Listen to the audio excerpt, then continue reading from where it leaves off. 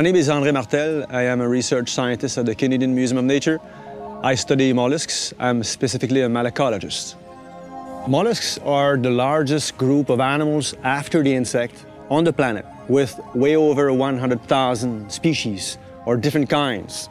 And that includes mussels, clams, snails, octopus, scallops, oysters, squids.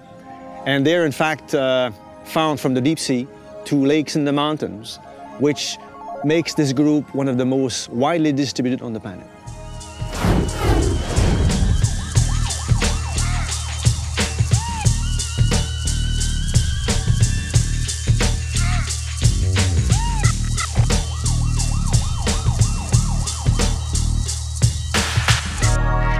When you introduce exotic species or non-native species, you impact directly on the richness of your own aquatic habitats, of your own biodiversity. So you impact on the native species and you basically can wipe them out. And this is what happened with the introduction of the zebra mussel on our native fauna.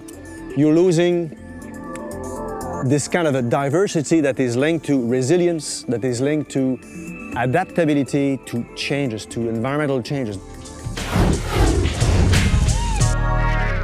The economical impact of the zebra mussel has been quite something, in the sense that because it attaches to intake pipes, filtration devices, water treatment plants, heat exchanger, it has meant a lot of work to get rid of them and to prevent them from getting into the industrial systems.